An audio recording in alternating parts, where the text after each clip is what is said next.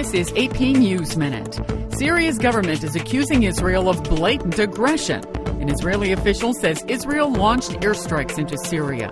Israel's government has not confirmed or denied if it was involved in the attack. Authorities near San Francisco still don't know why a limousine burst into flames Saturday night.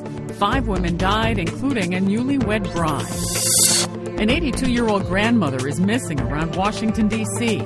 Family members say Victoria Kong arrived at Reagan National Airport on Friday and wandered off.